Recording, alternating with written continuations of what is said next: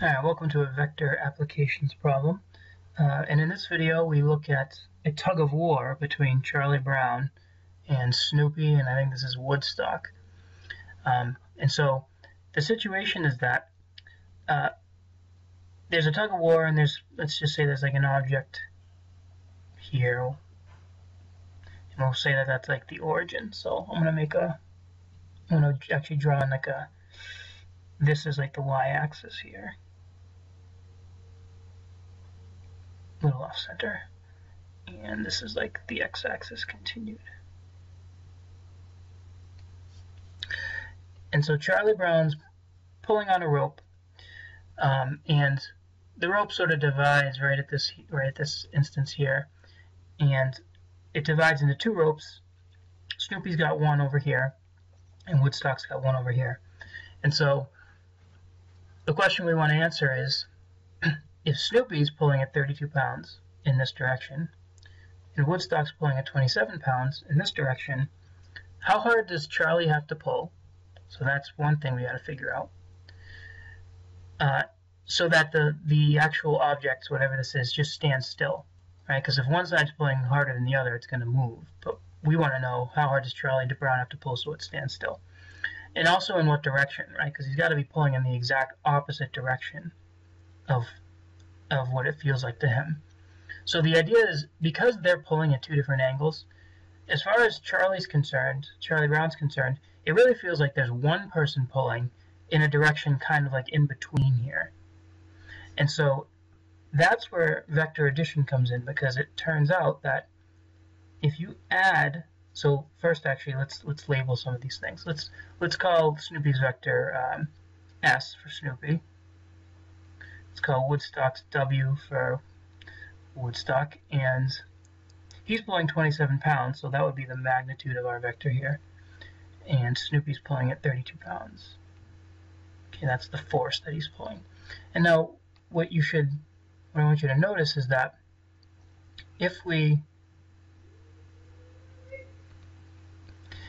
add Woodstock's vectors to Snoopy's, visually or geometrically, this is what it looks like. Right, so I just recreated Woodstock's vector. Remember, it doesn't matter where vectors are in the plane as long as they have the same magnitude and direction. So if I just situate Woodstock's vector so that its tail is at Snoopy's head, then this resulting vector that I'm going to do in purple here, this resulting vector is, or I guess I'm doing it in red, that is Snoopy's vector plus Woodstock's vector. And that is the vector that represents what it feels like to Charlie Brown. In other words, if he closes his eyes, it feels like there's somebody pulling in this direction, S plus W, at this angle here, which we don't know. So our goal, now that the more math defined goal, is to find the magnitude of Snoopy's plus Woodstock's vector, and also the direction angle. Okay, and then Charlie Brown will just have to pull in the exact opposite direction, in basically 180 degrees in the exact opposite direction with the exact same force. So once we figure out how long this vector is, that represents how hard he's got to pull. So as I do this, you need your calculator. Just to save time in the video, I'll have the calculator computations up to the right, but I'm just going to write them down since I've already pre-done this problem here. That way it saves time. You don't have to listen to me click the buttons. Okay, so let's get started. We need to add these two vectors. That's the first thing we're going to do. We actually need to write Snoopy's and Woodstock's vector in component form. So Snoopy's vector in component form is going to be the magnitude, 32, cosine that direction angle. Right, we've seen that this is the case. So, comma 32 sine 21 degrees. All right, and put this in the calculator, you end up getting 29.8746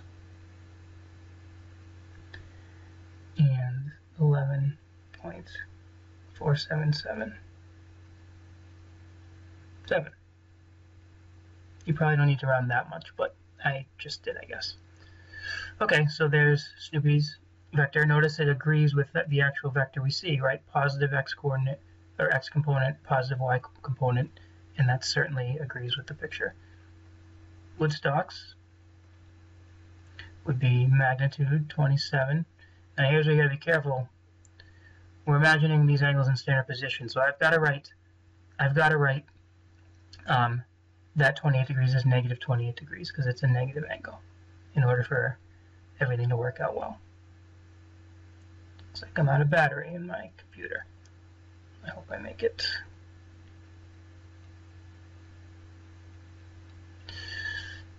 And this ends up giving you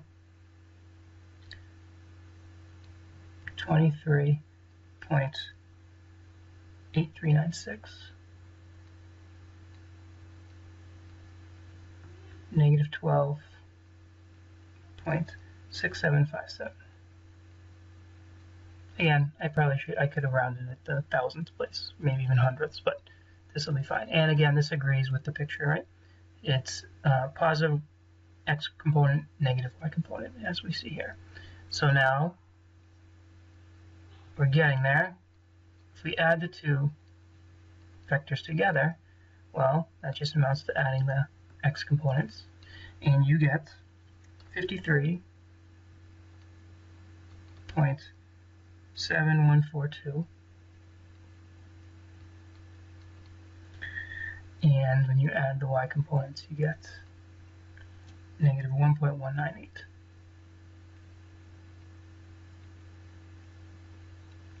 And so I'm just going to show you. I'm going to now we know we don't really need to deal with all these other vectors, just this s plus w. So what I'm going to do is just make a little sort of another diagram here where we just focus on the key things of the moment. So this is s plus w, and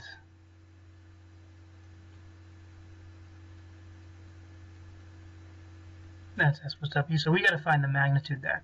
And so notice by finding it in component form, that really amounts to us knowing that this sort of side of our triangle is 53.7142, and this here is negative 1.198, and we have everything we need now because we can get this angle here, and all that means is that, and we can get the length of that hypotenuse, and all that means is that Charlie Brown's going to have to pull in the complete opposite direction at the exact same magnitude there. Okay, so once we know this angle, because these are vertical angles, if we just add 180 to that angle, we'll know that angle right there, and we'll know the direction he has to pull. So the magnitude of s plus w, we could use the Pythagorean theorem, but I think you've done it hopefully enough in class to see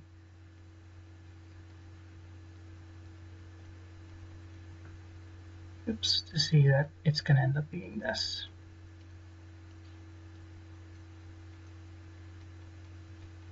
And so that ends up being 53.7276 pounds.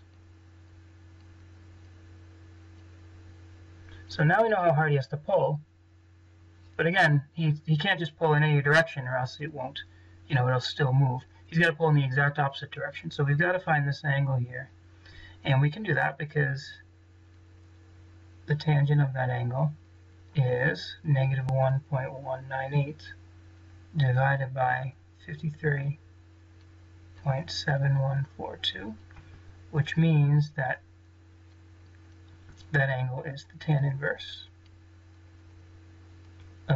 1.198 divided by 53.7142. And when you do that, you end up getting, well, this one I guess I didn't do well, tan inverse of negative 1.198 divided by 53.7142, negative 1.278.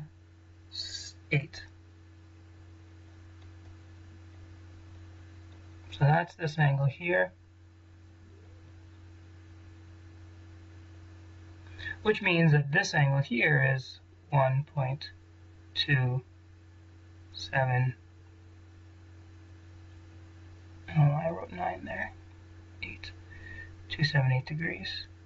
And so if we want this one here to really describe the direction he needs to pull, we need to do 180 degrees minus 1.278 degrees. And that equals 178.722. Alright, so he needs to pull 53.726 7276 pounds at an angle of 178.722 degrees. Okay, so that was a little longer video, but hopefully you get the idea how vectors can be used in applications such as tug of war or anything involving force. I mean, vectors are very useful in physics. And so here's a little taste of the type of problems you can do.